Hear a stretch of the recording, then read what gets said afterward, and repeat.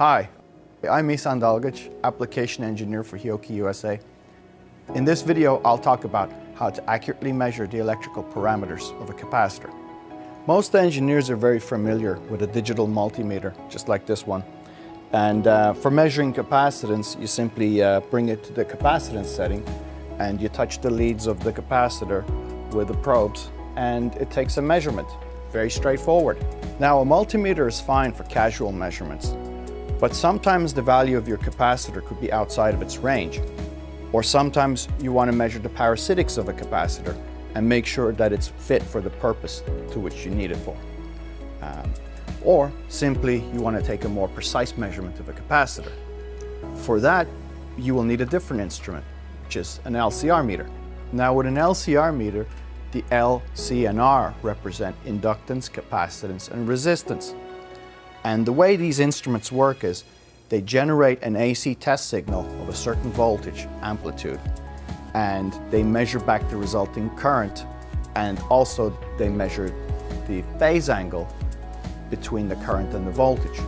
And from these measurements, from these parameters, they can derive impedance, and from impedance they can derive capacitance, inductance, resistance, etc. Now you may have also heard of the term impedance analyzer. Now, the difference between an Lcr meter and an impedance analyzer is typically the impedance analyzer will have a more sophisticated front end. So it will have, for instance, frequency sweeping, graphing functions, or various calculation functions for equivalent circuit analysis. But electrically speaking, they both measure in the exact same way.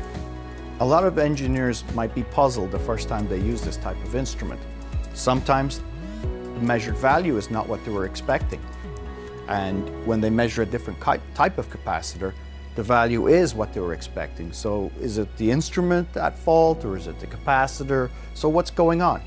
Now, Hioki's Lcr meters aren't particularly complicated to use. However, they will offer more settings, which allows you to change the test parameters such as test frequency, the amplitude of your test signal, in addition to DC bias settings, for instance. And since capacitors have parasitics, they're not ideal components, your test conditions will impact your measurements. So in this video, I'll be measuring this 220 microfarad electrolytic capacitor. And this one happens to be a bipolar type, and it's intended for use in audio applications. However, I did look at the datasheet ahead of time, and it is specified at 220 microfarads plus or minus 20%, tested at 120 Hertz. So here we have the IM3536 Lcr meter, and it has the 9262 test fixture, which is designed for testing through-hole components. So I'm going to put my capacitor into the test fixture. I just unscrew it like this, and then tighten it up. Okay. So what I'm going to do is I've set the AC level to 0.5 volt. The DC bias I've left off because I know this is a bipolar capacitor, so DC bias voltage is not necessary. Frequency, I've decided to start at 20 Hertz. I know this is an audio capacitor. It's used for audio applications, in audio circuits. So 20 Hertz is the lowest frequency within the audible range, so I decided to start with that. So let me go ahead and take the measurement. And as we can see, measurement is 222.712 microfarads, and that measurement is well within datasheet parameters, plus or minus 20%. So next, let's test it at 120 Hertz, and this is the datasheet frequency.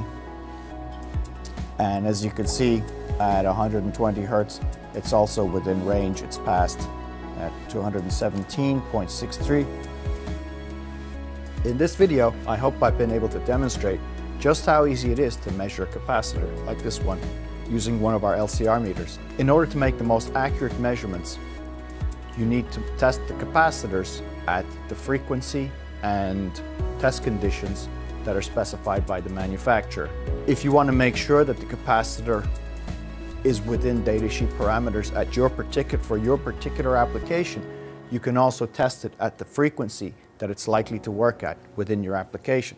If you've enjoyed this video, please don't forget to like and subscribe to our YouTube channel. And you may also leave your comments. And don't forget to visit our website at the link below. Thank you.